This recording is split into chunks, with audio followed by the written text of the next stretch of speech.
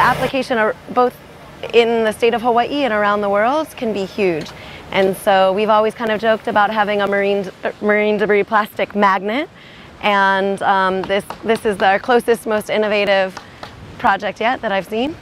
So I've got a lot of hope for this, and I'm really stoked. Thousands of hours. We were 12 students, and we passed so many time and nights and weekends and all of them working on the machine. Our first goal wasn't to have good grades, it was just to have a machine that will work. So all the other other courses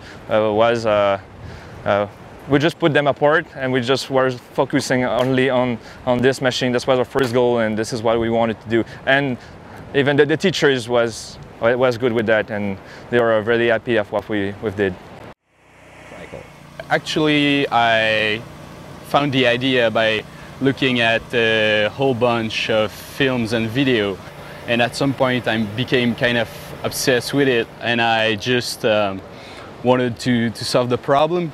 And then I found about Camilo Beach, which was renowned to be one of the most polluted and one of the most accidented beach on the planet. So the idea was, if we can clean this beach, well, we can clean any beach on the world.